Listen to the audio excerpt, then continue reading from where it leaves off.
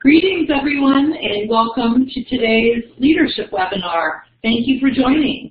My name is Susan Patrick. I'm the President and CEO for iNACOL and co-founder for Competency-Based, and I'll be helping to facilitate today's webinar.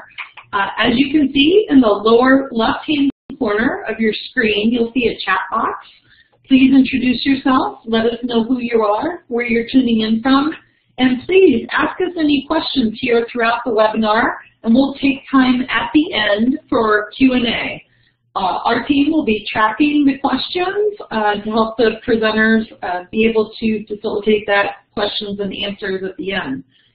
We'd love for you to share what you're learning during the webinar on social media, and we'll drop the social media hashtag for the webinar and presenter handles in the chat box. Today's webinar will be recorded and archived for future use. We'll send you a follow-up email with a link to the slides and the recording after the webinar.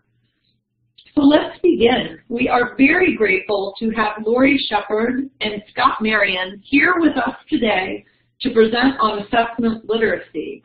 Please let me begin by formal introductions of our esteemed expert presenters today. Scott Marion is the President and Executive Director for the National Center for the Improvement in Educational Assessment, the nonprofit consulting firm. Dr. Marion's current projects include designing and supporting states in implementing assessment and accountability reforms, developing and implementing educator evaluation systems, and designing and implementing high-quality, locally designed performance-based assessments. He is a recognized national leader in designing innovative and comprehensive assessment systems to support both instructional and accountability uses, including helping states and districts design systems of assessments for evaluating student learning of identified competencies. Also with us today is Lori Shepard, Distinguished Professor and Dean Emerita of the School of Education at the University of Colorado Boulder. Her research focuses on psychometrics and the use and misuse of tests in educational settings. Her technical work has contributed to validity theory, standard setting, and statistical models for detecting test bias. Her research studies on test use have addressed the identification of learning disabilities, readiness screening for kindergarten, grade retention, teacher testing, effects of high-stakes accountability testing, and most recently, the use of classroom assessment to support teaching and learning. I want to thank both of you for joining us today, and let me turn the microphone over to Scott to get started on this important topic. Scott? Thanks, Susan. And I'm really pleased to be here.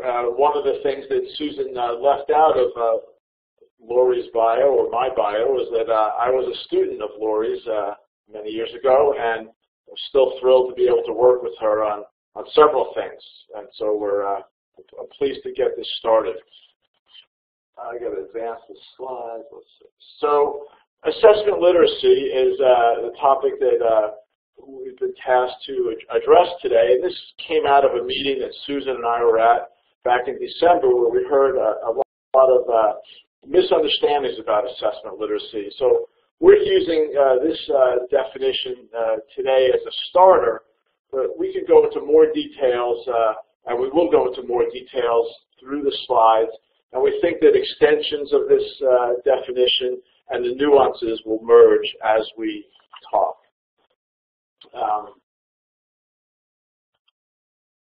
So we're going to start off by looking backwards first, and then I'm going to turn it over to Lori, and we're going to talk about what are some present and future ideas, and then we'll go back and forth on a few other things. But we think that many of the barriers to assessment literacy that we're seeing now are due to outdated methods and practices.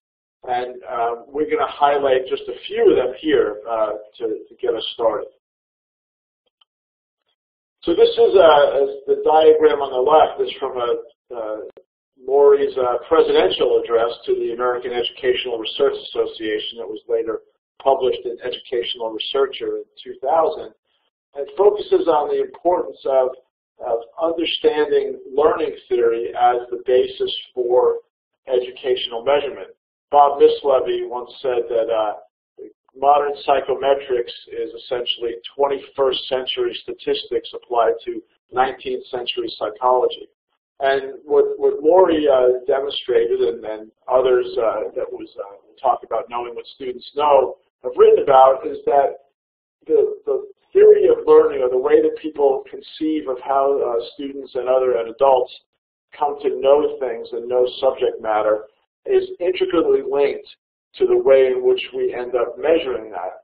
And it also, because curriculum is a critical part of how students learn and how we test, when you base the entire system on these either these trait theories of psychology like IQ, or the older behaviorist kinds of approaches that Skinner and others made popular, it leads you to a certain type of curriculum, what Laurie's named the social efficiency curriculum, moving everybody along at a regular pace and breaking things down into small bits of information. And you end up with test questions like the kind you see here. This is obviously a very simple question that many of us who studied science have experienced many times in our life. And you see that this doesn't require a lot of depth of thinking. It breaks things, not that it's an unimportant thing to know, but it does break things down into these small bits of information. This view of taking us back to how these outdated notions of how people learn and how we should assess also leads to this set of sort of very uncoordinated and incoherent assessments. Now, everybody is talking about assessment systems these days, and I wish I could say that I was making this up, but this assessment map is from a real school district, and I could have picked from any number of school districts that would have a similar type of map. And if you look at November, you say, well, thank goodness that at least they could have some teaching, because that looks like it's about the only time left for teaching.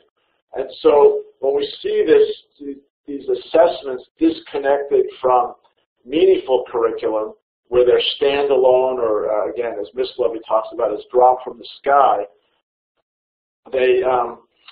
you end up getting this just sort of mess of assessments where they don't necessarily connect with one another.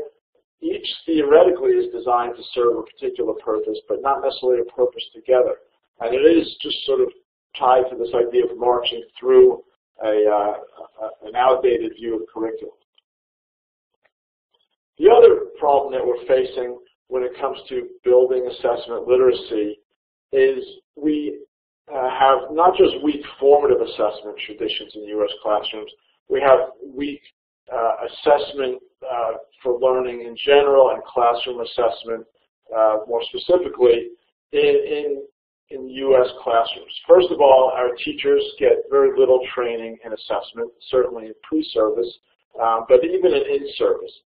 The problem that people will often, especially people in our field of measurement, will often say, well, they need to take a course in assessment or in measurement before they graduate from their pre-service program. And sometimes they do, and those courses end up being very much about teaching about reliability, validity, and standard test formats, how do you construct a multiple choice question, and things like that. And that might help a little bit with building some sense of assessment literacy, but it's decontextualized from use and from curriculum and how students are able to use these, how teachers are able to use the results of assessments to actually do something about instruction.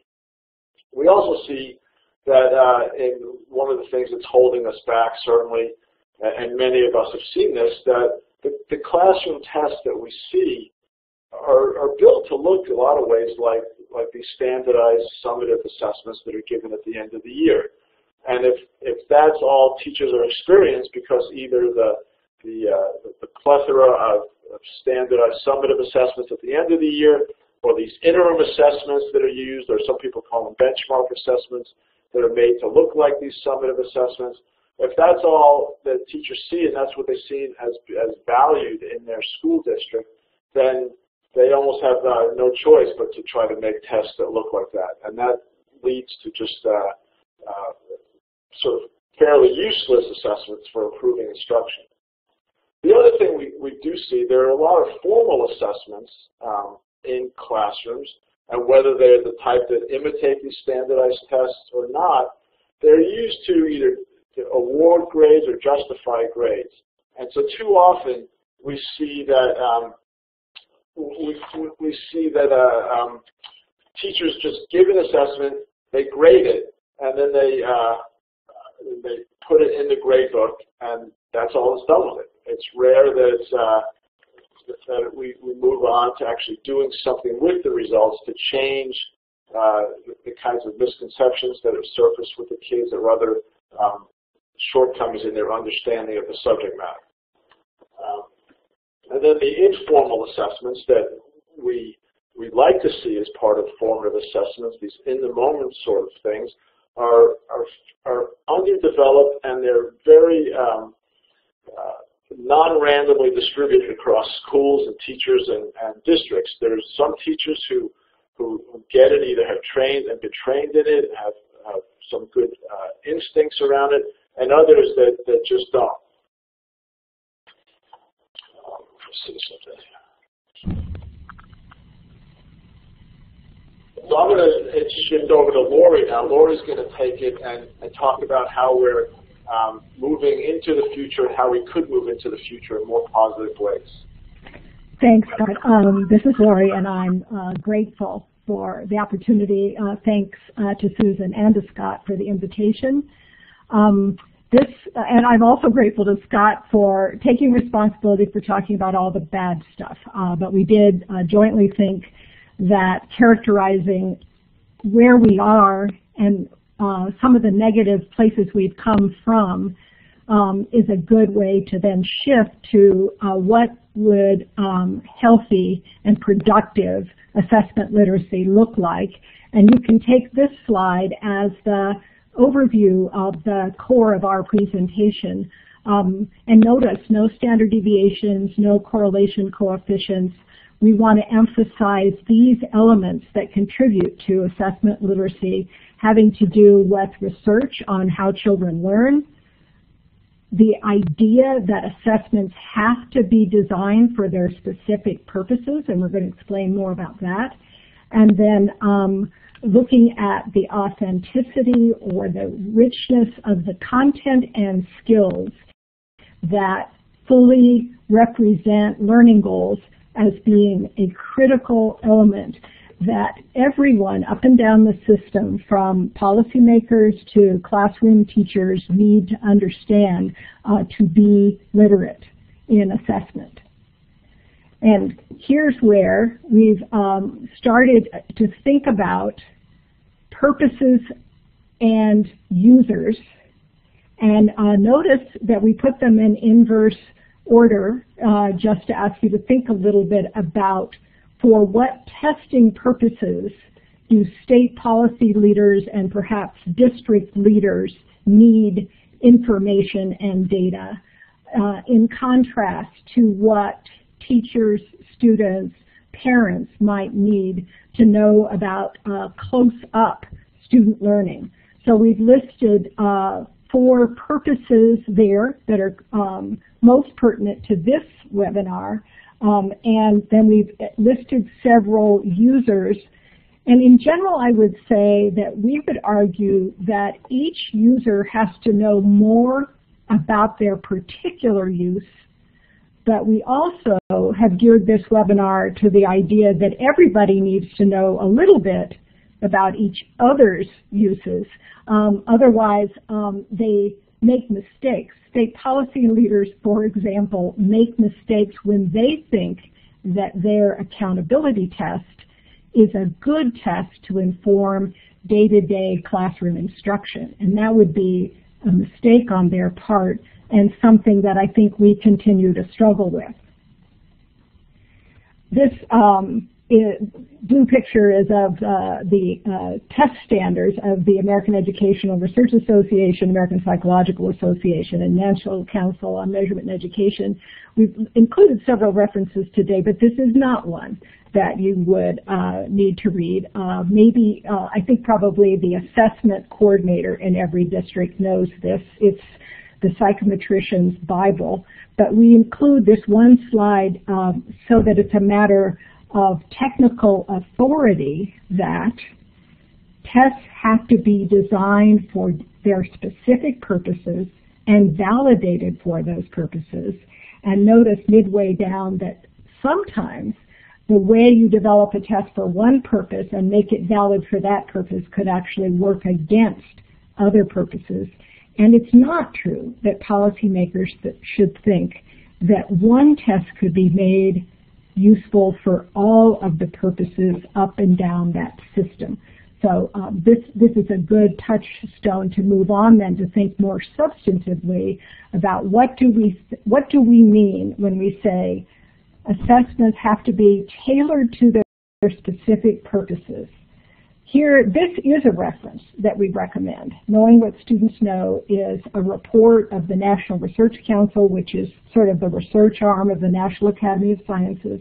It was put together by an authoritative panel of both measurement experts and teaching, learning, and content experts. And one thing they note about this purpose business is that there has to be a trade-off in assessment design. A trade-off in particular in distinguishing between accountability and instructional support. Those can't be the same thing. And a quotation from that volume, ironically, the questions that are of the most use to the state officer are of the least use to the teacher. Why? Because any summary test that would inform policy leaders, teachers already know the answers to. They know how to rank their students from best to worst or high achiever, low achiever, but that's not what they need to move learning forward. They need more detailed information. And this slide amplifies that distinction, helping to understand why accountability tests, for example, or even program evaluation level uses at the district level have to be different from the classroom use. And these are features of what you need for accountability and not for the classroom. So for comparability, you have to have standardization to have fair accountability tests. But assessment in the classroom can be quite dynamic, not assessing all of the kids at the same time. The first two bullets both speak to that.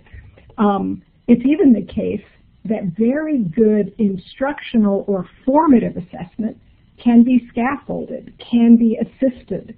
All of the research on good tutoring practices show how sometimes giving hints and seeing what helps move students forward is good formative assessment, but dishonest for accountability testing. So we make this distinction between independent versus assisted performance. Feedback can be delayed for accountability and program level information, but not for instructional purposes. And the technical requirements are quite different between accountability and classroom tests. You don't need such rigor for classroom purposes because if you've made a mistake, you can change what you're doing the very next day. Not true for accountability tests that have to be program fair and highly valid and reliable. So how do you keep these different assessments from being incoherent? That's what we're speaking to next. Knowing What Students Know called for was balanced assessment systems that, and they chose balance because they wanted less high-stakes testing, not to just overwhelm the system, and better equilibrium between the accountability external uses and the classroom uses. And they said especially that such systems should have these features of coherence, which we're going to talk about, comprehensiveness, And those assessments should be continuous, meaning monitoring student progress over time. And their idea about comprehensiveness has to do with what you've heard about the need for multiple measures, and also comprehensive with respect to all of your ambitious learning goals, not just what's easiest to measure. And here I'm in the bottom of this slide citing Scott and his colleague Raj Chatterjee about assessment systems should be designed with these multiple purposes in mind and with an understanding of who needs what information. Who's responsible for balanced assessment systems? Well, everyone. But knowing that there are some state leaders and some district leaders on board for this webinar, we emphasize district leaders here because very often that's where the locus of curricular control is. And we're going to talk about coherence, and you need to know what your curricular goals are as the basis for building coherence between what goes on in the classroom and what goes on at higher levels of aggregation. Knowing what students know emphasizes the idea that coherent assessment systems should be built on a shared model of learning. So we've been emphasizing how they're different, and the one thing that should be shared is they have to have the same vision of accomplished student proficiency and mastery. What does it look like? And also, what are the steps for getting there? And that has to be much more deeply instantiated, much more fine-grained to support learning in the classroom. This is another reference we recommend. It's another National Academy of Sciences, National Research Council report, How People Learn. Talks about all of the cognitive and motivational research that in broad strokes informs us about student learning. That's big ideas like why rewards and punishments leads to extrinsic motivation that doesn't help students internalize and value their own learning. So we have to worry about rewards and punishments. And similarly, we have to have cognitive models of what it means to develop deep expertise in a discipline or in an interest field of study. What do those competencies look like? So I'm going to turn that over, that idea of a shared model of learning, to Scott to talk about competency-based examples. Thanks so much, Lori. So this is Ina Cole, and this is their leadership webinar, and so we are interested in talking about how do we apply what we've been learning through the years about assessment literacy to this developing field of competency-based education. Many of you know that I work very closely with the New Hampshire pilot, the competency-based pilot called Performance Assessment of Competency Education, and we're learning a lot about assessment issues that are the same, many of them the same, of some of the things that Lori's been talking about, and there's some interesting departures, but not very far departures. And so I love this quote from recently departed Philip Schleckley, and in a sense, this sort of to me really highlights what we mean about competency education. Right? Our job is to bring students into profound interactions with content and processes they will need to master to be judged well-educated or competent. So we could, sometimes I think competencies can be a Rorschach test, but we have, especially through Ina Cole and Competency Works leadership, have honed in on some common definitions that we're using in the field. And one of the things that we're going to talk about a little bit here in the next few slides is that something that I started seeing when we got involved in competency education is that competencies were not always these deep instantiations of content and interdisciplinary skills. And so one of the things that we argue is that for competencies, for us to realize the transformative power of competency-based education, competencies must authentically represent deep and meaningful learning goals. Not saying there's not a place for ensuring that kids have skills and things like that, but the competencies themselves must be deep and meaningful learning goals. And that, so when we think then, if these are deep and meaningful learning goals, we want assessments that, in a sense, embody, that clearly represent at a deep level these learning goals. It's almost, if you think about it as if you think about like a legislative intent, likening it to a different field. It's not just that we've checked all the boxes in an alignment sense, which actually can distract you from having your assessments really embody the real meaning of the competency. And so that really sort of changes the game in a lot of ways for folks as you move from this simple checklist approach to really ensuring and asking yourself, and we've designed several approaches for doing this, the sort of modifications of what we call evidence-centered design to really get at this notion of embodiment.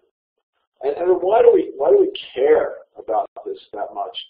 Right? We talk about, we throw around terms like 21st century skills or application or things like that. But again, Laurie was referring to these learnings that that's come out of the research about how people learn.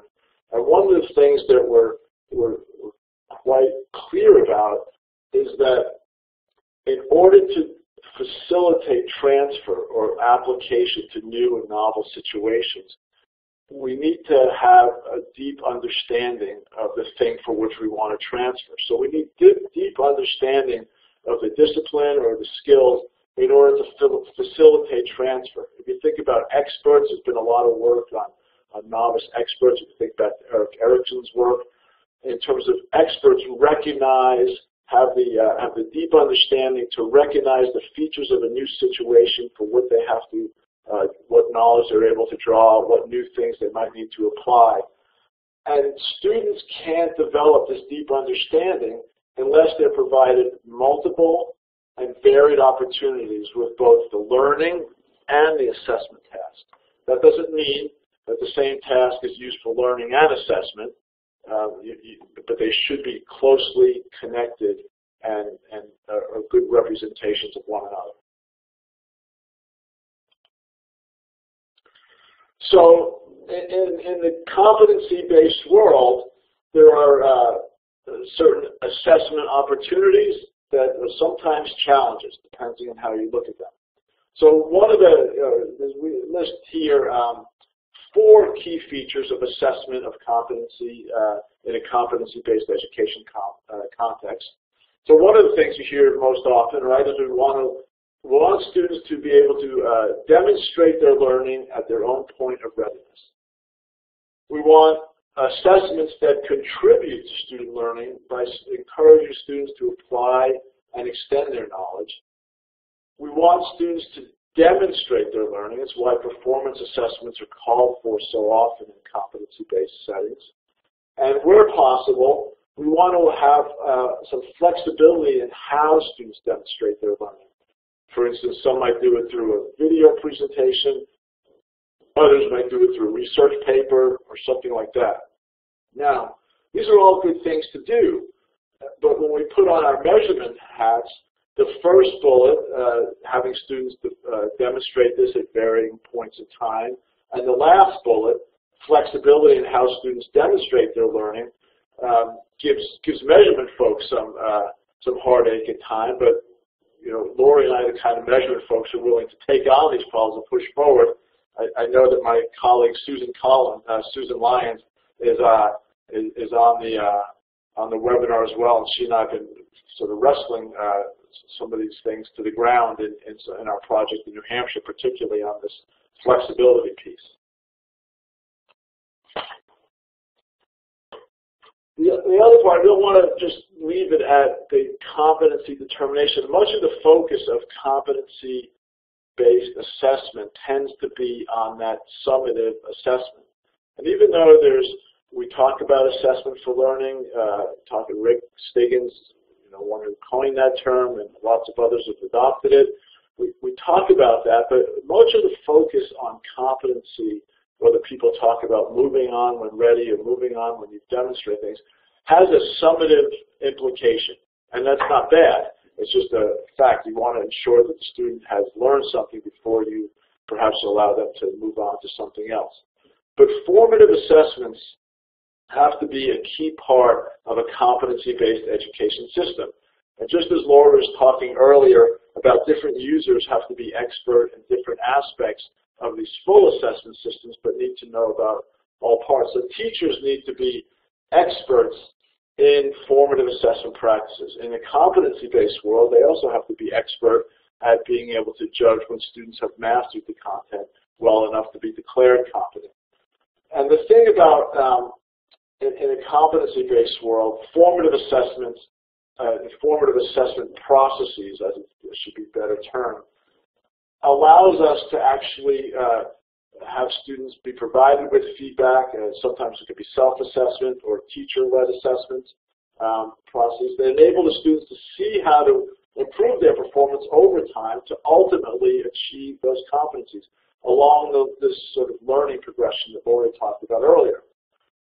It should be able to, these formative assessments should help us develop classroom expectations that call for application and generalization to build towards true mastery. We'll talk a little bit more about generalization shortly. And then, and really importantly, they should lead to an internalization of criteria for success and to help build student agency. We've come across a few issues in assessment of competency-based systems. Now, Lori mentioned scaffolding earlier as a really important instructional activity. And I obviously agree with that. One of the things we've seen when students are engaged in extended projects as part of a competency demonstration is that so the teacher basically leave the student alone for 3 or 4 weeks while they work on this project? Or would you say that a good teacher has some responsibility to interact with the student during that time?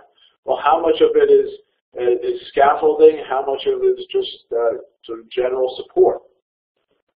In many cases, particularly I do a lot of work in science, a lot of the work we see is group work for part of the projects, and that's entirely appropriate educationally. Scientists do work in group. It's efficient and it makes sense educationally. Many times people want to say, well, whose work is this? Who am I judging to be competent? And so that's one thing we have to figure out how to deal with. Generalizability, I want to talk about, is one of the most important issues here, right? It's how much evidence do you need to be clear that a student is in fact competent? And there's two main thrusts of that. So imagine if I give a student an assessment in October, let's say, to judge whether or not they're competent or they've mastered a certain subject matter that they learned at that point. Do I care whether or not they are still able to draw on that knowledge in May or June at the end of the school year? Are they able to apply that knowledge? Or am I satisfied that they demonstrated it once and that's enough? And so being able to use that again in perhaps a different context or a deeper level later on is one aspect of generalization. But the other part that I see most concerned about often in competency systems is we'll give a student a task, and if they do well on that task, we'll call them competent. If I would have given them a similar task but different, they might not have done as well. And so what decision would I make then? And so this issue of being able to support the inferences that I want to support about the student being competent are very tricky and have to be thought through very carefully as we build our assessment systems. And the last bullet here on comparability is, again, we don't expect students to do the same thing. It would be really boring if everybody did the same exact project, and it would be just the wrong way to go about educating kids in a lot of ways.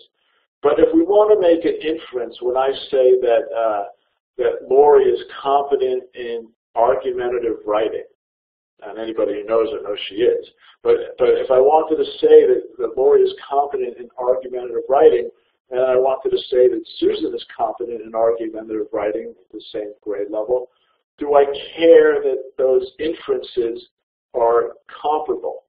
And if they are, then it involves me taking certain steps. So now I'm going to turn this back to Lori to talk about some ways and strategies that we think about for building assessment literacy. Now we've talked about assessment literacy. What do we do about it now? Right, thanks, Scott. So in this last segment, and we're watching the time, and we want to save plenty of time, so we have just a few remaining slides, but we thought it was unfair to say, well, this is what assessment literacy looks like, this is what it must address and think about, and then not say some things about how districts and states and schools can make productive progress toward this kind of assessment literacy. Here in this slide, we acknowledge it's been a problem forever. And now especially it's a difficult undertaking because teachers are being asked to do lots of new things all at the same time because they're being asked to teach in fundamentally different ways. And they have new demands from external accountability tests. And now someone is layering on this idea, and you have to be an assessment expert, excuse me, at the same time. So here we just acknowledge Rick Stiggins as someone who's provided a lot of this professional training, especially in the area of classroom assessment. We think that we can all be informed by the kind of research that's been done on teaching that shares the same models of child and adult learning that we cited in How People Learn. But now when the teachers are the learners, we still have to have some idea about how that learning can be contextualized in practice, else it's just layered on and meaningless. So here we cite Putnam and Borko's sort of milestone review of all of the research on teaching and teacher learning. And these are the things that teachers need to change practices in deep ways. They need time to do it, and that's not just planning. They need time to locate it in their practice. They need conceptual and strategic support and opportunities to try practices in the context of their own teaching, not ones that over time recursively with this idea of coming back to leaders and experts who can help with. So this is what you said we wanted to do with competency-based education. But I tried this and it didn't work. Now what should I do? It's that kind of recursive support over time that helps people change in really deep ways. And to elaborate on that, teachers are swamped with a multitude of assessment-related demands. Therefore, these efforts to enhance assessment literacy have to be woven in, taken up at the same time that you're trying to make curricular changes. Not spend 2 years on getting into project-based education and then 2 years from now think about the assessment aspects. I saw one of the chat room comments was, I've been to PBE and I haven't ever heard anyone talk about formative assessment. Yeah, I think that that's a little bit of an issue because so much is going into making the capstone and culminating summative assessments analogous to grading different from the past practice. That's where the focus has been. But it actually helps if you think, and how do we think by examples from actual student work, kids get from novice to proficient at the end. And that's what teachers need support in doing, and that's what students need too, someone enabling that model of working forward. So we've listed here a bunch of things. You don't supply all of these things for every instructional task, but you do have some models so people can learn from it, adults can learn from it, and generalize to the specifics of their subject matter and their classrooms. So this is an issue of extended support that's required. And now Scott is going to take us just a little bit further, and then we'll wrap up for questions. Yeah, thanks, Lori. And so, again, this is great. I'm following the chat and trying not to be distracted. Some really great questions, and we want to get to them. And I just want to emphasize, and this really builds on what Lori was talking about on the research on teaching from Ralph Putnam and Hilda Borko and many others.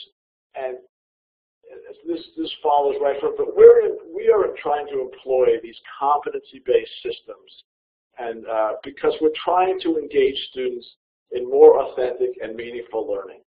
So why would we do anything different for the teachers? We're gonna put somebody in a sit and get professional development session on how they need to engage students in meaningful learning. I couldn't think of anything more torturous and unfair. And so, if you haven't read Dick Elmore's Instructional Core, you will thank me for this homework assignment. Go download it and read it this weekend.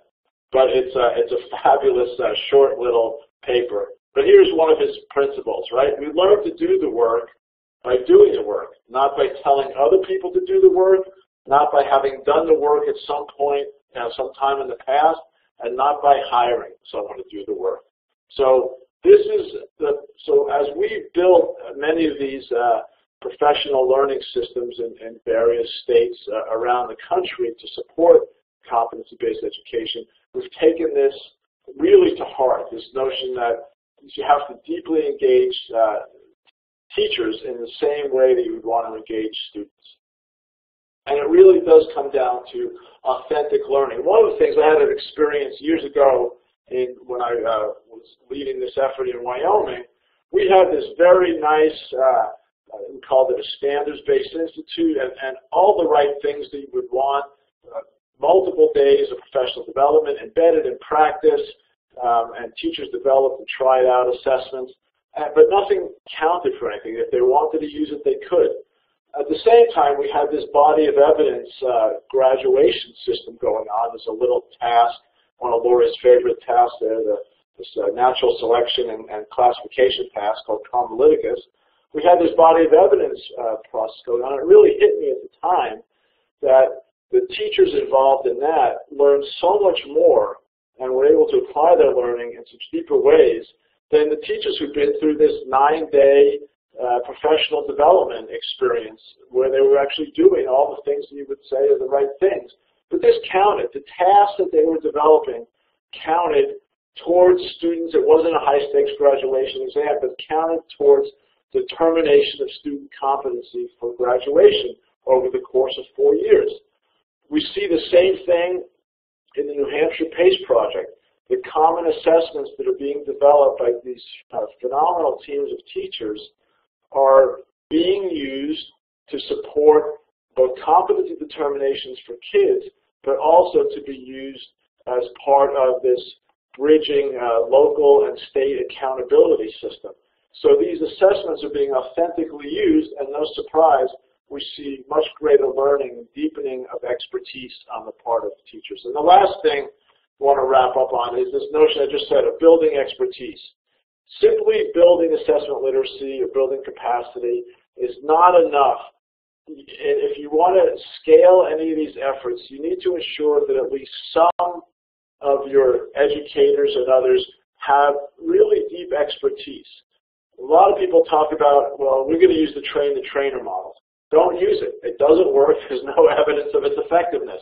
And so we, following the research basis, we've been relying on this approach, this framework that came out of Laban Wanger back in 1991 about how apprentices become masters. And we won't go into great detail about this now, but again, the importance is that it's actually based in a research tradition, and we've been able to apply that research tradition effectively to build expertise. Susan, I see a lot of questions. I see you have some great ones about international cases and why we don't have good curriculum, but I'll let you take over the moderation from here. Thank you, Scott. And just thanks again to Scott and Lori. Wow, what amazing information you provided over this webinar. I'm really looking forward to the questions, answers, comments, suggestions, feel free to type them in the chat box. So I'm going to key it up because I think this is a really fundamental question that just came in from Marcia McCaffrey. And she asks, can you speak to the relationship between competency-based education and standards? Probably the most common question I am asked when I work with New Hampshire teachers. So, Lori, I don't know if you want to take that, or I'll start off. I know Marcia. She's I would say she's a plant in the audience, but she's a good one. Hi, Marcia. You can go ahead, unless Marcia's asking us again because she didn't like your answer. She could be. Go ahead. So what I see with standards, and Lori will chime in here as well. What I see with standards, they're often lists of content without necessarily a particular, they do have an organizing frame, I don't want to say that, but they're often lists of content and skills are separately. What I see with competencies is competencies are supposed to be about bigger ideas than a single standard, and they often have, if done right, have a performance expectation built right into the competency, and that's why it requires that demonstration. And so it's almost a combination of a content and performance standard around a big idea. I don't know, Laura, if you want to add to that at all. Well, I'll just emphasize the point about integration and say that we've seen both sort of superficial, not great competency examples, but also some very deep and wonderful. And potentially the new generation standards, both Common Core and next generation science standards, have an important shared component, and that is to bring practices, which include things like modeling in mathematics and argumentation across subject areas, which are skills in competency-based education. The integration of those practices within content domains is critically important because of what we've said about research on learning. One thing that contemporary models of learning recognize is that becoming expert is participation in a community. It might be gaming, it might be all around all the practices of church choir, but it's learning to be part of that community and the practices of that community as well as the content of that discipline or practice. And so competency-based education has the wherewithal to become the way that this gets instantiated, but it's important that that underlying principle be understood and manifest in how you do the work. Hey, Susan. Yeah. Susan, I see this great question here that that Lori would love, and I take one credit. How do we help teachers use formative assessments without feeling like they're always teaching to or for a test? Is it okay if we take that one on? Yeah, I was going right there. Lori, do you see that? Do you want me to repeat the rest of the question? Well, I'm reading it. I'm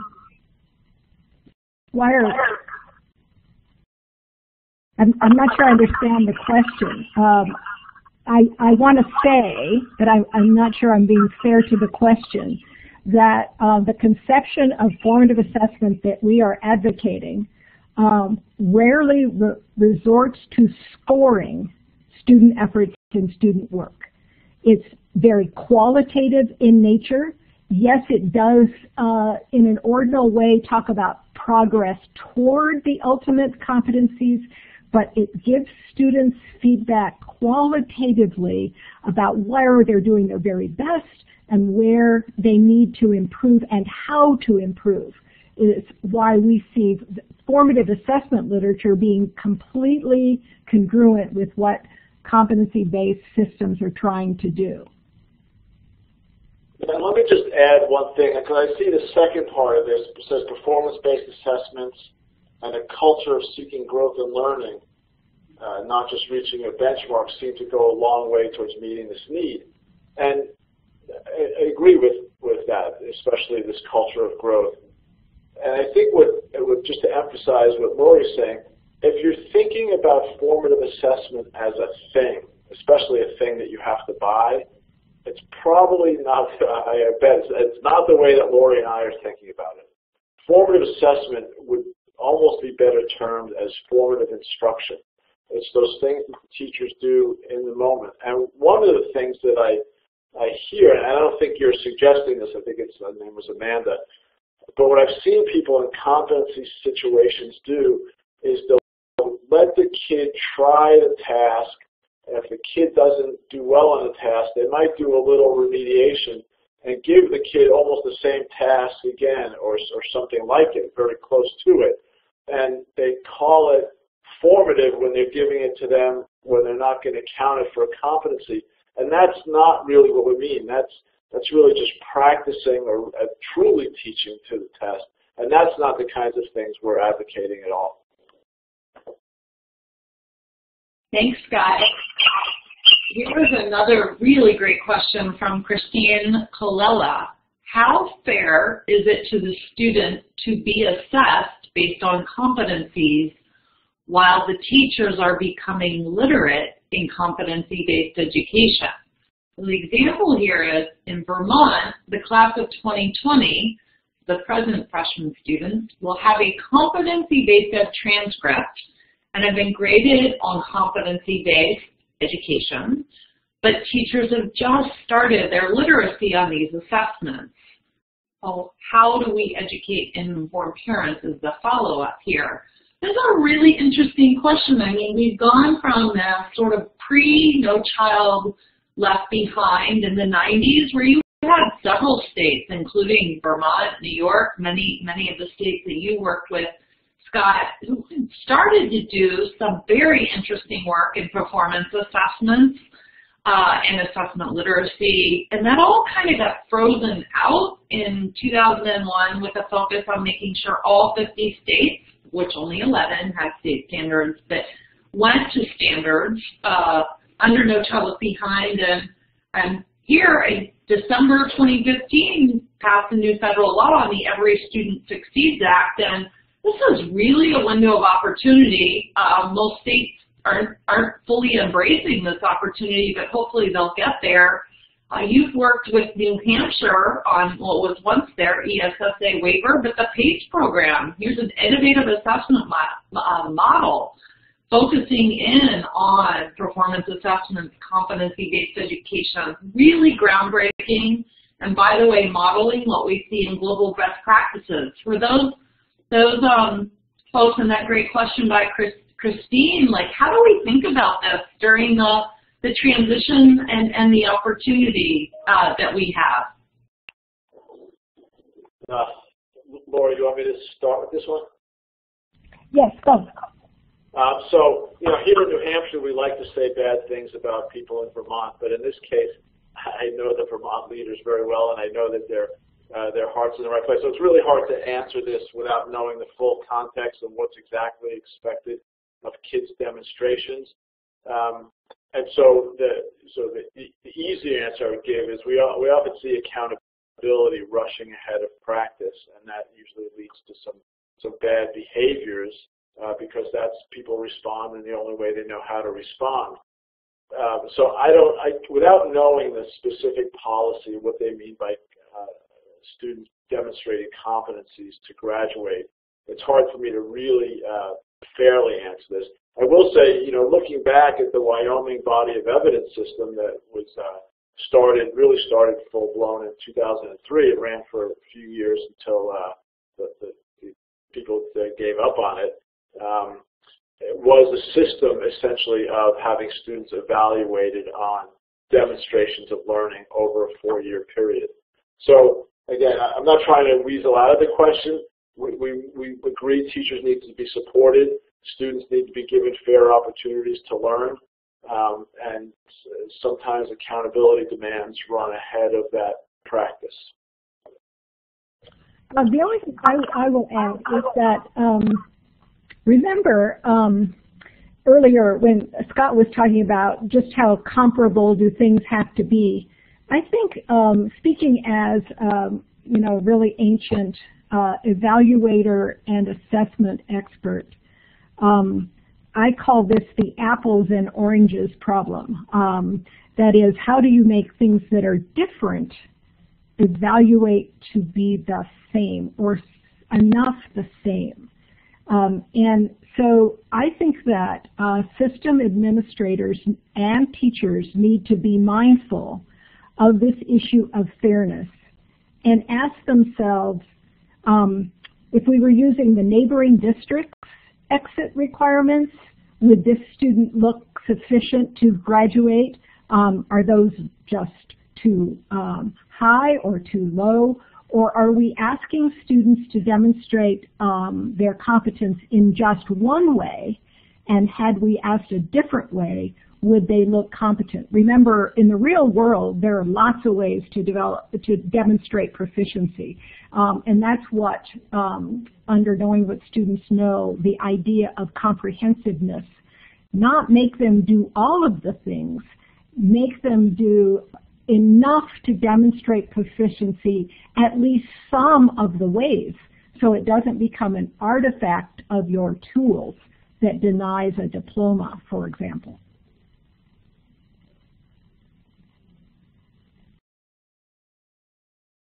Susan, I see we have a few minutes left. We're happy to take some more questions if you want to pose them. Sure, and there's a really good question from Jacqueline here, which really refers back to the slide 21, so I'll put it on the screen.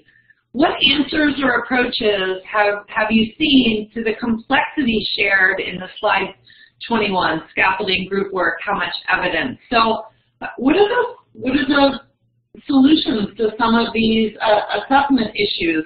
I know that when I've spent some time with international experts in this, like to look at comparability, they set up processes for comparability in terms of moderation, calibration. Can you talk a little bit around these issues and some ways that they might be addressed?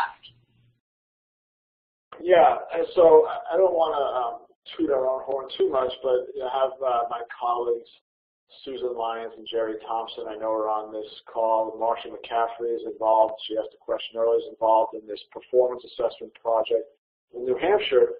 And what Lori just talked about the, would a student who you declare competent or graduation ready in District A be competent or graduation ready in District B, given the same evidence?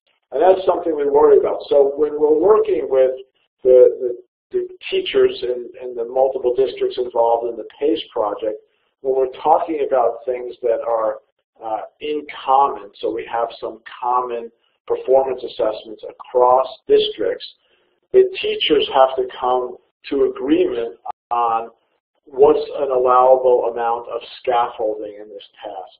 What are the rules and requirements for group versus individual work, and how we can ensure that? And so things like that. The generalizability,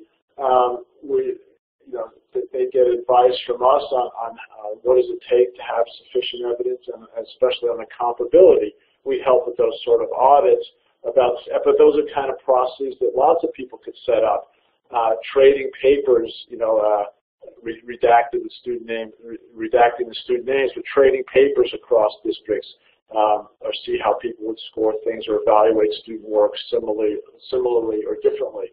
But we found that, and believe me, this was not something I wish we thought about all these things ahead of time, but as they come up, we say, oh, we better write a little brief on scaffolding, or better write a little brief on who owns the work, and then work with the teachers to establish some rules and common procedures that we agree on. As long as we could come to agreement, it's okay. It's when we don't know, and these things are left, to random fluctuations, where we get into big trouble.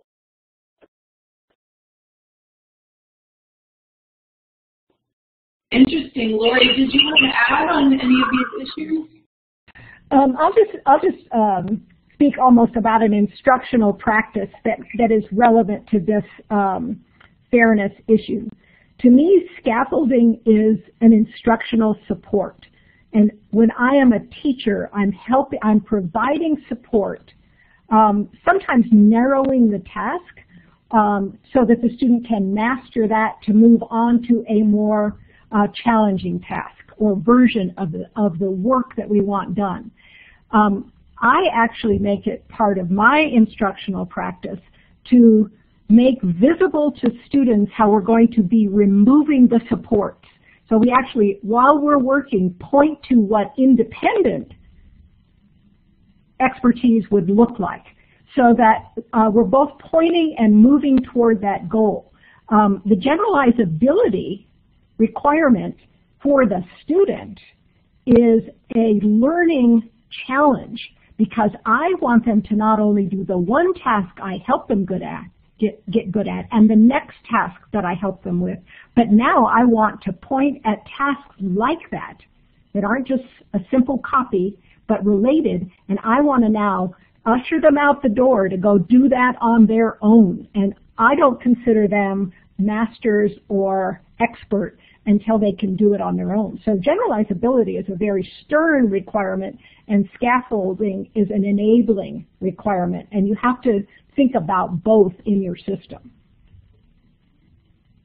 Thank you. And I know we're at time now. Christine just commented, Lori, transparency is key, so thank you. And I would just like to wrap up in closing. Thank you so much for your time, for your expertise, for your willingness to share really important knowledge around assessment literacy with the field. I just want to also, Audrey, your last comment in here about a topic for its own webinar on effective practices in teacher preparation. I was thinking just that. I would love to ask about effective practices you've seen in teacher preparation, both for assessment literacy, but also in preparing educators to be ready to implement, design, and lead the change in competency-based education. So I will take that as a charge and marching order to organize a webinar on that topic. So please join me in thanking our experts, our guest presenters today. Thank you so much, Scott and Lori, and we'll look forward to staying up to date with the latest work, and thank you for your research and taking on this topic. It was really terrific, and we appreciate it. Thank you. Thanks, Susan, and thank you, Lori. Thank you.